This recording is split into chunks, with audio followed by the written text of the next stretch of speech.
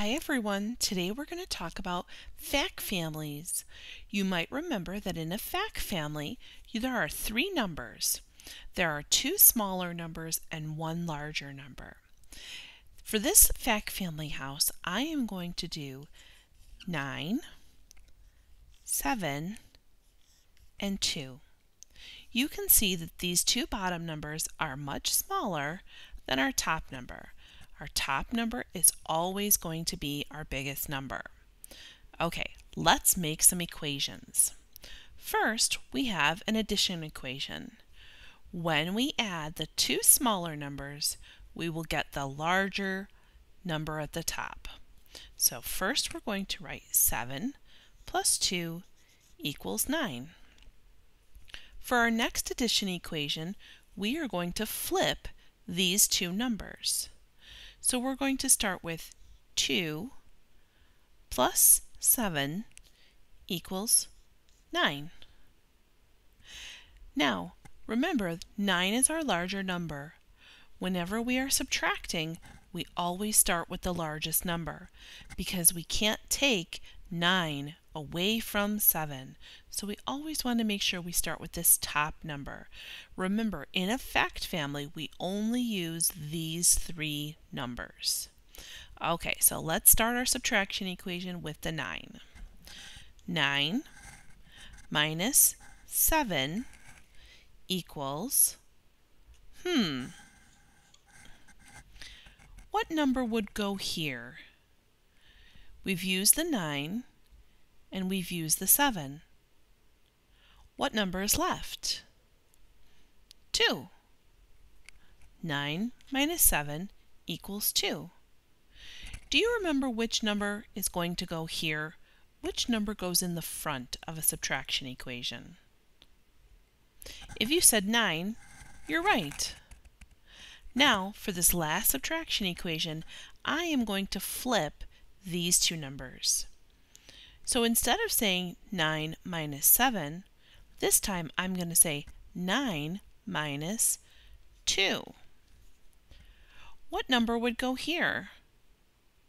I've used the 9 and I've used the 2, so what's left? If you said the 7, you're right. Great job. Now we can look at fact families in a different way. This is a fact family house, but we're going to take a look at a fact triangle next.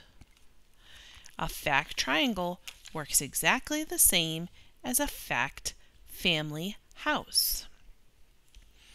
For this one, we are going to do 8, 6, and 2. Remember, 8 is on the top because it's the largest number in our fact family. 6 and 2, when we add them together, give us 8. Okay, are we ready to start? Let's do our first addition equation. We're going to use our two add-ins down here at the bottom, our two smaller numbers. 6 plus 2 equals 8. Do you remember what we did with the fact family house? We flipped these two numbers. So let's try that again. 2 plus 6 equals, what's the largest number in this fact family?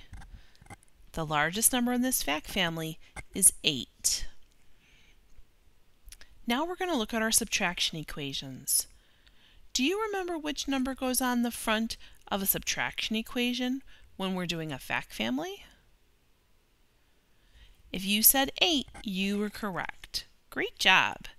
8 goes in the front of the subtraction equation. Now let's do 8 minus 6. If I'm doing 8 minus 6, what number is left? Yep, you're right, it's 2. Now let's write our last subtraction equation. Again, I'm starting with 8. Why am I starting with 8 in the subtraction equations of this fact family? I'm starting with 8 in this subtraction equation because 8 is the largest number of this fact family. 8 minus 2 equals what?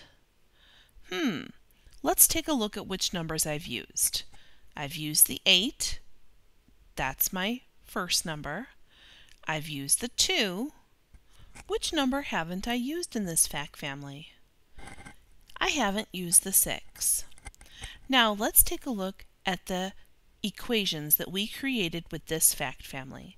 6 plus 2 equals 8. 2 plus 6 equals 8.